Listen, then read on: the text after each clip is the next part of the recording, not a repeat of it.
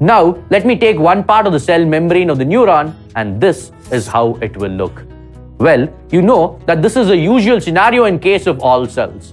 However, there is something distinct about neurons that will create this electrical potential. We have seen it already. It is the passive leakage channels of sodium and potassium. If you notice, there is a lot more potassium ion channels compared to sodium ion channels. Essentially, the cellular membrane is highly permeable to potassium ions compared to that of sodium ions. What do you think will happen in this scenario? The high potassium in the cell will find these channels and diffuse out.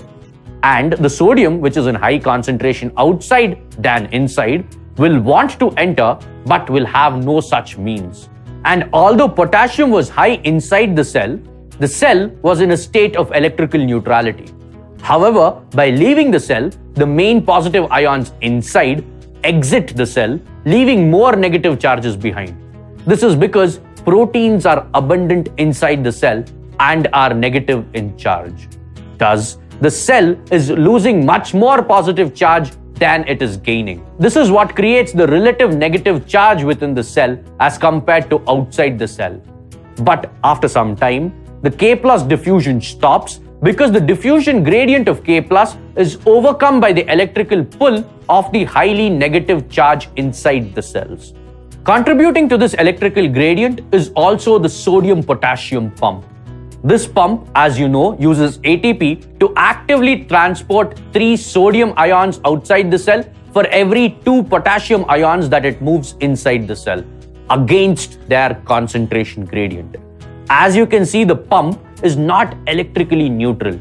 It brings lesser number of positive ions inside the cell while taking more out, thus playing a role in establishing and maintaining the electrical gradient.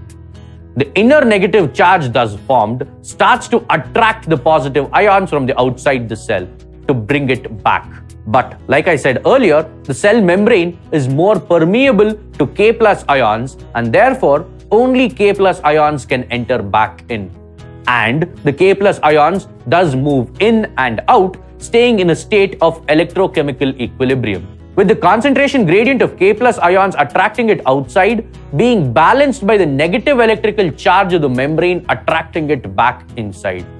This state of electrochemical equilibrium exists at about -70 millivolts, and therefore it is the resting membrane potential of all neurons. To keep learning with such engaging videos, download BYJU'S, the learning app, today.